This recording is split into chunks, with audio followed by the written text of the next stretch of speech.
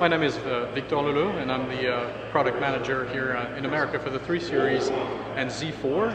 And we are currently in the training building of BMW of North America in New Jersey for a sneak preview of our model year 14 328D, our brand new 4-cylinder 2-liter diesel 3 Series sedan. This new 328D is equipped with a 4-cylinder engine, 2-liter displacement, puts out 180 horsepower and 280 pound-feet of torque, available from 1750 RPM on. The car accelerates from 0 to 60 in the lower 7-second range. At this point, we're still working with the EPA to come up with the preliminary fuel economy figures, but we're looking at about 20%, a little more than 20% improvement fuel economy over the gasoline equivalent, the 328i. So that should take us above the 40 mpg highway threshold for the 328D. So the 328D represents a number of firsts for BMW in the US. This is the first diesel that BMW offers in the USA with a 4-cylinder engine.